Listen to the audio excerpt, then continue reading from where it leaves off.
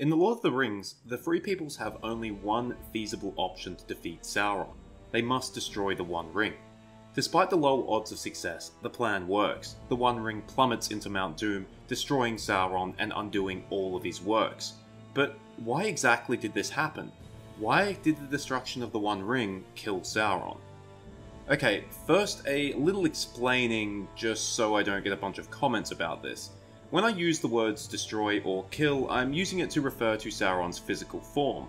Death in Tolkien's Legendarium refers to the separation of the body and the spirit, but the spirit itself cannot be destroyed. So at the end of The Lord of the Rings, Sauron is killed because his body is destroyed, but his spirit does still exist. He's just so weakened that he will never be a problem again. Alright, so what has happened that means that when the One Ring is destroyed, Sauron follows along with it?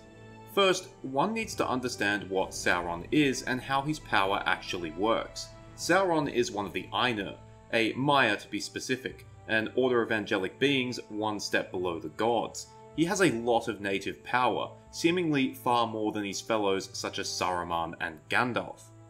But there's a catch to this power, for both Sauron and the other Ainur. It's not infinite. When an Ainu invests their power into something, they're not getting it back. The most well-known example is Morgoth, who invests most of his power into Arda itself, permanently maiming it.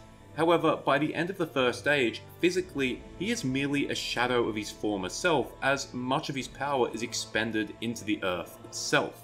Another example is that when the two trees are destroyed, the Vala Yavanna admits that she does not have the power to recreate them unless she has access to the light of the Silmarils. When it comes to Sauron, he benefited from Morgoth's own investment of power into Arda, so he did not have to do anything like that, but he still had investments of his own, his creations such as Barad-dûr and the Black Gate, and of course, the One Ring. The One Ring contained a significant amount of Sauron's native power.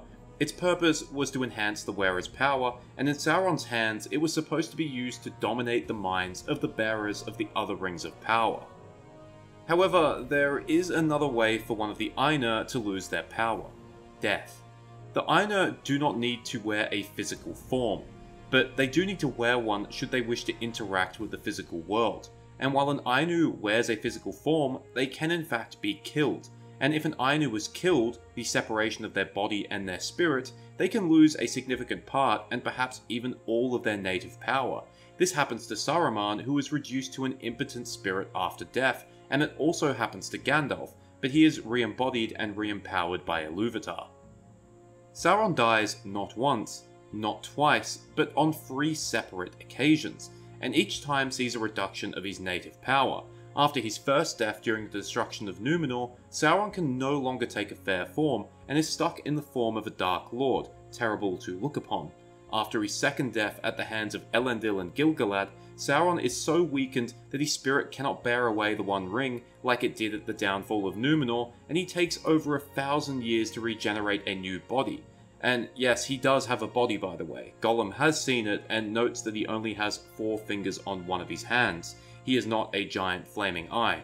And when the One Ring is destroyed, Sauron suffers his 3rd death, effectively ending him as a threat. But that's just the thing. Whereas one death finished Saruman and would have finished Gandalf if not for divine intervention, Sauron was able to take 2 deaths before his 3rd and final death. And this is where the One Ring comes into play. It contains a significant portion of Sauron's power, but it also exists separately of Sauron. So even should Sauron be killed, the power dwelling in the One Ring would still exist, meaning that it's plausible that while it existed, Sauron could keep coming back. In that sense, the One Ring acted as something of a phylactery for Sauron, although it should be said that that was never its intended purpose. Sauron obviously never intended on being separated from the One Ring. So while it's possible that without the existence of the One Ring, Sauron may have recovered from his first death at Númenor, he almost certainly would not have recovered from his second death. Thus, when the One Ring was destroyed, Sauron's remaining native power was not enough to sustain his works. Structures such as Barad-dûr and the Black Gate, but also the physical body he had created for himself in the Third Age, a physical body that would not have existed without the continued existence of the One Ring.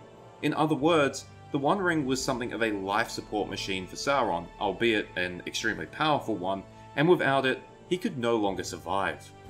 But the One Ring's destruction was not what concerned Sauron. In fact, as I've stated in another one of my videos, Why Didn't Sauron Guard Mount Doom, the thought never even crossed his mind. Sauron's chief concern was the One Ring being used against him, and there is good reason for this. Although someone like Aragorn, who Sauron assumed carried the One Ring, could never have the strength to master it, people like Elrond, Galadriel and Gandalf, and likely several others, possibly did. And in letter 246, Tolkien explains what might happen if Gandalf was able to permanently wrest control of the One Ring from Sauron following a confrontation. Confrontation of Sauron alone and unaided, self-to-self, was not contemplated. One can imagine the scene in which Gandalf, say, was placed in such a position. It would be a delicate balance. On one side, the true allegiance of the ring to Sauron. On the other, the superior strength because Sauron was not actually in possession, and perhaps also because he was weakened by long corruption and expenditure of will in dominating inferiors. If Gandalf proved the victor, the result would have been for Sauron the same as the destruction of the ring. For him, it would have been destroyed, taken from him forever. But the ring, and all of its works, would have endured. It would have been the master in the end. In this scenario, the outcome is the same for Sauron. His power within the One Ring is completely separated from him, which would thus likely result in his destruction, the same as if the One Ring was destroyed. However, the evil power within the One Ring would remain, and would continue to corrupt its new bearer and the rest of Middle-earth. Thank you for watching. I hope you enjoyed it, or at least found it interesting. This is the first video I've made since being back home, and I want to thank everyone who has stuck around. The break has allowed me to avoid burning out, and has given me time to come up with new ideas for new videos. Anyway, cheers, farewell, and remember, don't invest your power into NFTs. You'll end up doing worse than Sauron.